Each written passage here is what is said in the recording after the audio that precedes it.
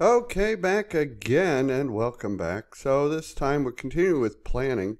So in planning, you'll see on the right-hand side the processes in the or the knowledge areas. These are the subject matter expertise. This is you, project management integration. So you'll notice on page 25 of the PMBOK guide, you look across to the right. Those are your processes to manage all of the 49 processes. So the main purpose of planning is to guide the execution and control. Remember, in predictive, it's a spirit of control to reduce risks, to build the deliverable on schedule, on cost, on budget. We'll call that the iron triangle. Picture a triangle, and they always have to stay tight and in sync with each other, okay? And there are lots of ways to do that, key planning items that you can read for yourself. The thing about planning is, oh my gosh, if you look on page 25 of the PMBOK guide, every single knowledge area is there, and there are just dozens of processes, right? Where do I begin? Well, like eating an elephant, start with one bite at a time. It doesn't really matter. I highly recommend following the order in the PMBOK guide, but remember, it's all kind of fluid in integrating. If I have a hyper risk averse stakeholder, I might start with risk management first before I define my scope. In general, though, I'm going to start with defining scope. If you look on page 25, you can follow that logic.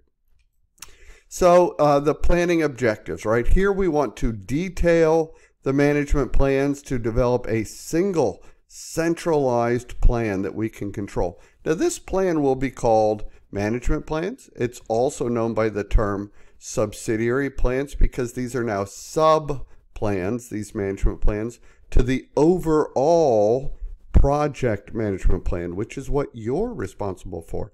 If you look on page 25, 4.2, develop project management plan. That's in integration management. That's you, and you're developing all of these subsidiary plans. And these subsidiary plans then become constraints on the other management plans. I can't have more scope than I have budget to develop it, right? And so we're going to then, as we develop these management plans, we're going to establish as project managers a project life cycle with the phases, like a design phase, a test phase, an implementation phase. And we're also going to use, besides the life cycle, something called the developmental approach. We have to determine that. Is it going to be a predictive or waterfall project? Or is it going to be an agile or change-driven project, which has iterative and incremental aspects? Or is it a hybrid, right? This is what we're going to have to determine, the life cycle and the developmental approach, right? So here you see the iron triangle is also, when it's talked about, it can be talked about individually, scope baseline, schedule baseline, cost baseline. Or if I talk about it collectively, I could refer to it as the performance measurement baseline, or PMB, sometimes known as the iron triangle. Also, just to review, progressive elaboration means even though I have initiating, planning, executing, controlling, and closing, IPEC, I may go from initiating to planning to closing. If I find it's not feasible, I might recommend that to the sponsor. I might go from initiating planning to executing, and in executing I'm going to go back and forth between executing and monitoring and controlling, because I will learn stuff and I will make approve changes here and put them back into execution here, right? And I may go from just any number of variations there. Now, as you're planning, right, we are developing through process 4.2 the project management plan with all of its subsidiary plans. And the PMBOK guide lists, I think it's page 87, but I don't have it in front of me. Look around. It'll list in a single chart what's in the project management plan and what are in project documents. These are in the project management plan. So what I wanted to point out is in the project management plan, you'll have 10 other management plans. You'll have other management plans like change and configuration, so 12 total. You will have a performance measurement baseline, which will include the 3 individual baselines of scope, schedule, cost. You'll have your life cycle, which are your phases, and your developmental cycle. And so if you'll notice, for example, the process 6.1 called Plan Schedule Management is going to have as an output the Schedule Management Plan. 7.1 Plan Cost Management is going to have as an output Cost Management Plan. It's very common. Notice that some of them produce 2 plans, right? Like in 4. When I developed the project management plan, 4.2, I'm going to get my change management plan. When I develop my project management plan 4.2, I'm also going to get my configuration management plan. Notice also plan scope management has 2 key outputs, the scope management plan and the requirements management plan. Okay. We'll discuss in detail how we get them, but just know this is just for orientation, just to give you a sense of where I'm getting my project management plan. Now, the planning roadmap looks like this, and I've just broken down what on the right-hand side is from the PMBOK guide, page 25. These are the processes in 4.2. This is what I do, develop project management plan by running these processes. So first I'm going to create I'm going to determine how I'm going to build my project management plan. I'm going to start to put my team together, and I'm going to list some of the high-level objectives from the business case. Then I'm going to develop the requirements. This relates to scope here. This is in general, right? I just mentioned I could do risk management first, right? If I had a hyper risk-averse key stakeholder. And from that, I'm going to create a work breakdown structure, and you'll see that listed in 5.4. It's a process, but this is kind of in English what I'm doing. Then I'm going to start, once I have my requirements, to plan the schedule by defining the activities, putting them in an order called sequencing them, estimating durations, etc. And then I'm going to plan my budget. And then at this point, I have a good sense of my iron triangle. Now, continuing with that line of thought, then I'm going to finish quality, resource, and communications planning, and some notes there just to describe that. Then I'm going to plan risk, including both qualitative, which is a subjective assessment of my risks, just to put them in a prioritized order. And then I'm going to do quantitative, which you notice is numerical probability and impact. And at this point, I'm going to just assess the ones with the biggest probability and impact that really would devastate my project, right? Then I'm going to do some wrap-up planning, right? I'm going to finalize the plan. I'm going to make sure my integrated change control process is done. I'm going to get it signed off by the sponsor or sponsors and then have a kickoff meeting. Yay! After planning is generally execution, and again on the right-hand side is a look from page 25 of the PMBOK guide. And it's getting her done, right? Get her done. I'm going to collect data called work performance data as I work to produce the deliverables. And I'm going to request changes from people, right? And I'm also, going to implement approved changes in 4.3. I'm also going to manage project knowledge. As project managers, we have a responsibility to make sure knowledge gets out there. We want to share our lessons learned and create new knowledge as project managers.